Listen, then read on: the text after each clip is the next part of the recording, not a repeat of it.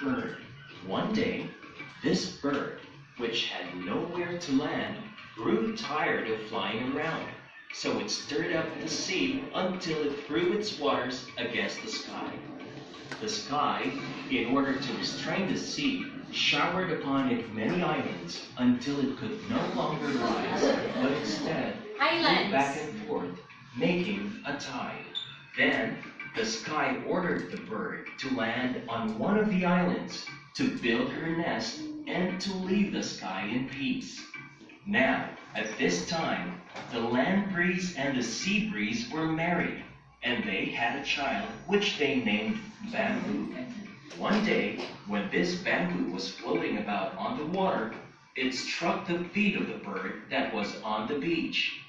The bird, angry that anything should strike it, pecked at the bamboo until it split in half. Out of one section came a man named Malakas, the strong one, and from the other half, a woman named Maganda, the beautiful one. Then the earthquake called on all the birds and fish to see what should be done with these two. It was decided that they should marry. Together, Malakas and Maganda had many children, and from them came all the different races of people. After a while, the parents grew very tired of having so many idle and useless children around. They wished to be rid of them, but they knew of no other place to send them off to. Time went on, and the children became even more numerous, that the parents enjoyed no peace.